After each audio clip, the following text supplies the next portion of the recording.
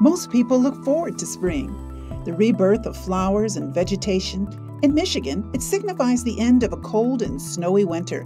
But there's a downside. That warm air we look forward to could create thunderstorms and their offspring, tornadoes, hail, lightning, and flooding. The National Oceanic and Atmospheric Administration estimates there are 16 million thunderstorms in the world each year. 100,000 of them occur in the United States. It's estimated that Michigan receives at least 30 days of severe weather each year. What would make a cloudy day turn into a potentially dangerous one?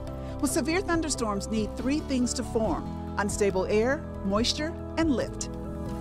Thunderstorms can happen any time of the day, but most occur in the afternoon or evening after the sun has had time to heat the ground. As air heats, it rises, creating an unstable atmosphere. That rising air cools, condenses, and forms clouds that grow vertically. Lift is provided in the form of a front, heat, low pressure, or other mechanism that will force the air to continue to rise. If the updraft continues, it could produce an anvil cloud.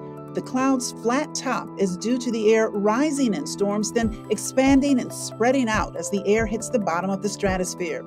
This is when hail, heavy rain, gusty wind, or tornadoes could form. Most thunderstorms last less than an hour, unless the lift in the form of a front stalls, producing a longer timed rain event that could lead to flooding. Though there are different types of thunderstorms, supercell thunderstorms are the strongest and most severe, where the wind could gust in excess of 58 miles per hour. These storms may also be capable of producing large hail or a tornado. There are ways to warn you when the weather turns severe. A severe thunderstorm watch occurs when conditions are favorable for severe weather to develop in your neighborhood. This is to prepare you to watch out for what may develop. Watches are usually issued for several counties at a time. A severe thunderstorm warning is issued when severe weather is happening now or is about to occur.